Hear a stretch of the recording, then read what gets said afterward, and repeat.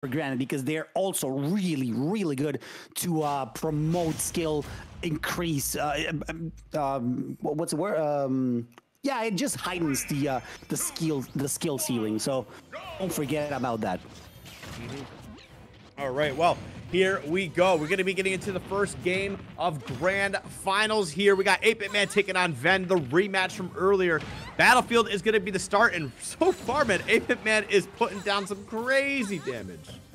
Yeah, it's Ven is struggling a little to get in there to recover from the stage, especially with the gyro doing a lot of damage, a lot of pressure overall, and he's been doing everything right. 8BitMan definitely knows the matchup really well. He's been facing this opponent for a while now, and I bet that Rob feels very comfortable, just like that, throwing an up smash, completely unrelated, super far away from his opponent, and it's still connected. It's just a disgusting move, and you'll love to see it.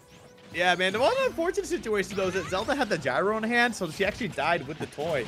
But, you know, it is what it is. I mean, Rob's able to get it back, so it's not a huge problem. But, man, just continues to pile on this damage, man. Only 80%. So, okay, we're starting to see Ven get a little bit of something going here.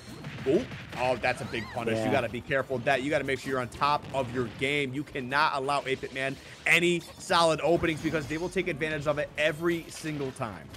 Yeah, especially at this point where Ven is in loser side, so he needs to force a reset in order to stay alive. He good catch with that up air. We know that Ven is really good at those. He's always going to go if you're under him. He's going to be sharking, especially in this triplat situation where he might benefit. In my opinion, it's one of the best stages for Zelda because she is going to be able to put out the Phantom in a lot of sticky situations, but that stage spike is going to be enough to condition that bad recovery from Ven, unable to take the action just in the right moment at the right point in order to bring it back from all the way down there. Really uncomfortable situation. As I said, the Phantom can be placed in a really good situations when the platforms are on deck. So it's always something that you need to keep track of if you don't want to get punished. Right. Well, we'll see how things play out here. Okay, again, getting a small opening, 26%. Not going to be the biggest problem in the world, but man, this is only going to get worse from here. Not only is it 8BitMan, but it's 8BitMan playing Rob. Oh no, the lightning kick. Got to be able to take out that stock. Even things up here. 39% is all that separates the two of them now. This honestly could be anybody's game. Going to start off with the up smash, putting down just a little bit of damage, finding ways to try and put Ven off stage time and time again, but Ven just keeps finding a way around it. And Ven is just doing like trickle damage, like tickling with those Neighbor's Love. Those are good, we take those, but it's not the substantial damage that he actually needs to do something. He might be able to confirm with these platforms, with these setups, and the Phantom coming out clutch there to extend the damage a little longer, trying to reflect it. But the extension again with Neighbor's Love into the Phantom is going to put the percentage in a very comfortable situation, and the Phantom is going to take the stock once again. Ven taking it all the way back. He was on a very big deficit, and instead he brings it back with a clutch moment from Phantom clipping through the ledge and hurting 8BitMan with lethal damage. Yeah, man, actually fantastic play from Ven, recognizing how much pressure they could put on 8BitMan while they're sitting on the ledge. However, take into consideration, Winners Finals started off the same way. We had Ven take a game 1 victory, right? And then it just went from there. It all fell apart where 8BitMan took 3 games in a row. Now, however, they started on Town and City first, but we'll see how 8BitMan's able to respond going into game 2. And if they're able to win it, it's looking like history might repeat itself as the set moves forward. But here we go. Getting into game 2 here. We're going to find out what stage we're going to be on in just a little bit. Maybe a little tooltip will pop up. Nope. Bayonetta has nothing to do with what we were watching at all. But right back to Battlefield, and we'll see what happens.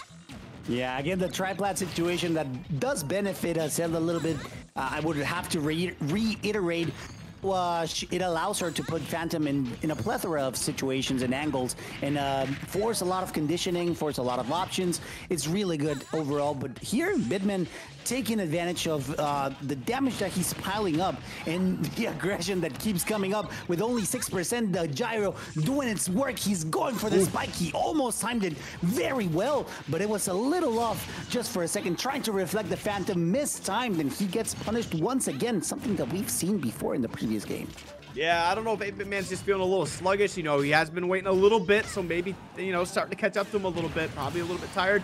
Oh, my goodness. They started off so hot, and now Ven just clawing their way back, taking that first stock. That's really unfortunate for 8BitMan, but a great start for Ven here. Okay, gonna be able to get back to stage, no problem. Finding that Pharaoh's win right to the ledge, getting a little bit of damage in the process. Only 10% extra credit so far. We'll see what Ven's able to get if he's able to find anything else. But right now, oh my God, it just keeps happening.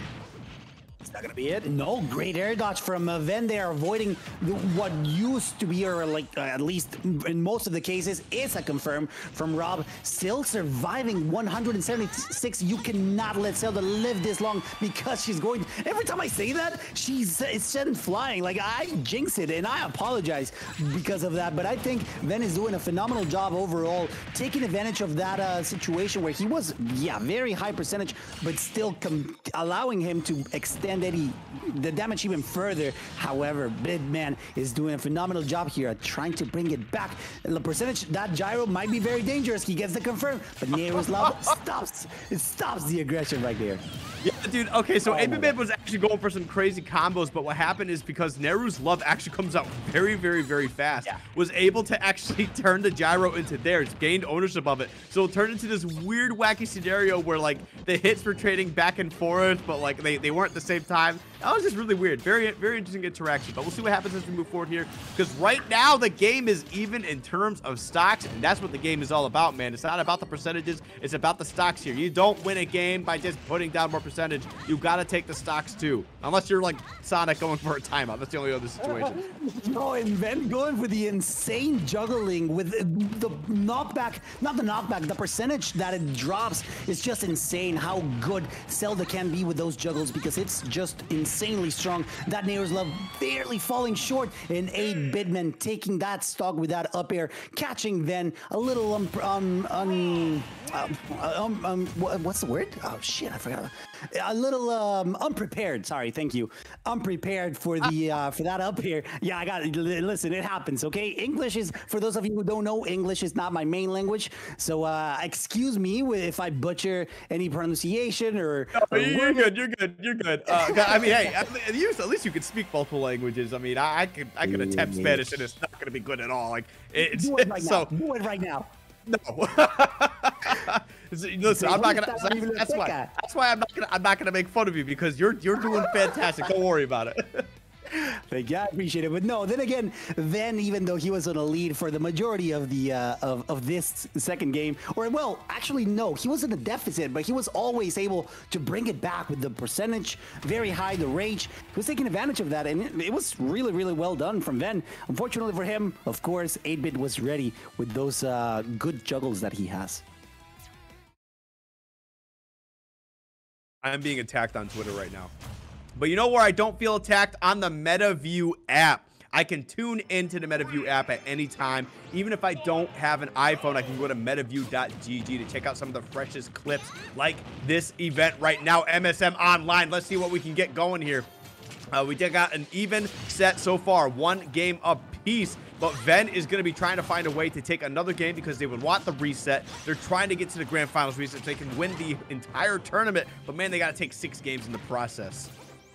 Hey, I'm a little surprised and curious as to why they're not doing any counter picks for the stage. They're staying very headstrong on Tri-Platinum Battlefield, and it's curious. Again, the Phantom perfectly placed, catching the recovery, doing a phenomenal job overall to condition those and in punishing specifically.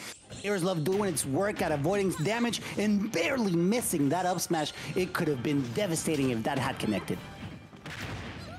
Oh no! Instead gets falls prey to that up smash with the insane hitbox that it has. It's just ridiculous, but again, Phantom is ready to protect Zelda's back at all times.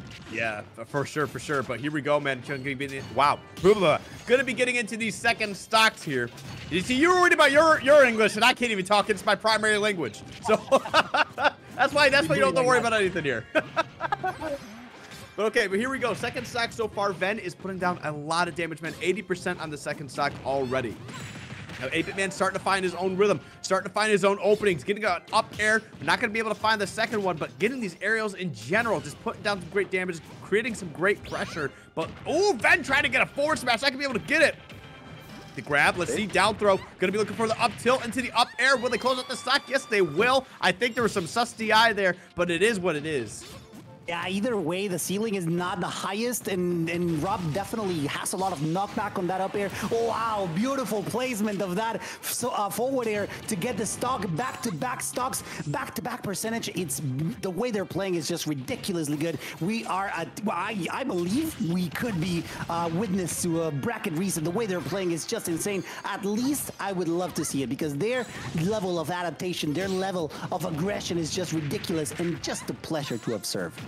Oh, for sure, for sure. But I mean, the problem is that you got to find a way to slow down 8BitMan. And look, there's no signs of slowing down at all. This robot is all about ending games and taking stocks. And right there, we're going to see game 3 go into 8BitMan's favor. 1 game away from closing out MSM Online 59. Beautiful recognition there from 8BitMan, knowing that Ven was going to take that option, tried to go for the safety of ledge, instead found the insane hurtbox, the hitbox that is Rob's down air. Just so big, so destructive, so oppressive, so hard to avoid. And even though Zelda was thought she was protected with the blessing of Farore, as I like to call it, because listen, I grew up with Zelda in Spanish, so and some have complimented it. They actually like it, so I keep saying it like that. Farore's win being the perfect move that it is, it can still fall victim. Insane damage that Rob's downer can provide, and just how do you recover from that? You just get destroyed into the nucleus of the world with that insane spike. I had a brain fart. I'm so sorry. You're good. You're fine. You're fine. I was like, I heard everything and I thought about it, and then I forgot everything that we were talking about for like the past 5 minutes. I put Spanish in there. Listen, old age is really just catching up to me. But you know what's not going to be catching up to me? I have no actual real transition there, but we're going to be getting into game 4 at Battlefield. You tried, and we respect that. In any case, again, we're going to game number 4. Ven still at a deficit. He needs to bring this game back with those lightning kicks. He might be able to take it. However, it's not quite the right percentage for it. And again, the aggression, albeit he's there, it's still very difficult for him to confirm. However, those nearest loves are coming up just clutch to avoid the projectiles that 8BitMan is trying to put out at all times to drown his opponent, but instead he's the one getting drowned at all times. But here we go, man. 141. I mean, Ven's gonna be looking for a way to close out the stock very soon. Oh, has a gyro and hit, gets a weird hitbox on the up tilt. Okay, Ven's gonna find a way back to stage. Oh, just waits for the spot dodge. Just goes for a jab. You know, nice little 1-2. But again, putting off this whole lot of pressure, keeping Ven off stage. That's gonna be a stock gone, man. If you're not able to convert on that arm rotor, you're gonna be eating a huge lightning kick to the face. Yeah, definitely. And then, even though we've seen this before, him having a substantial amount of percentage, he hasn't been able to capitalize a lot from them. It's usually 8BitMan who's going to keep the aggression at all times, and he's trying to go for the maximum aggression, oppression at all times. Let's see if Ven is actually going to be able to do something out of this, because lately, or not lately, what we've seen lately is the fact that he's not taking a lot of advantage. However, here it's looking a little different as the percentage keeps piling up. Yeah, no, 8BitMan's definitely being super aggressive, trying to find a way to close out the stock. Okay, going for the down throw.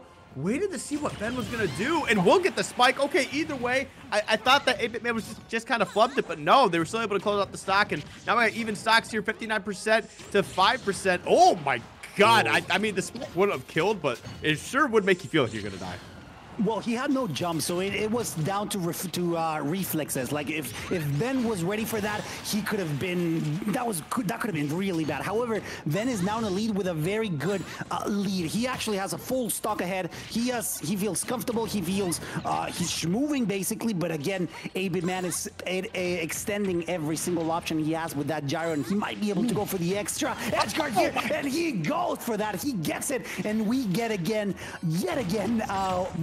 As even stock possible last game situation. Honestly, I mean, and look at this, just continues to pile on this damage. That one stock situation actually just turned the entire momentum of this game into 8BitMan's favor. It just continues to get worse. Oh my god, and the spike, and that's gonna be it. It ended immediately. And we saw one stock disappear, and then the game just ended. Like, he lost 2 stocks at the same time. That's how fast that was. Absolutely insane stuff from 8BitMan. I don't even know what happened. I feel like I'm just catching up. My mind is catching up to what I just saw. I'm still trying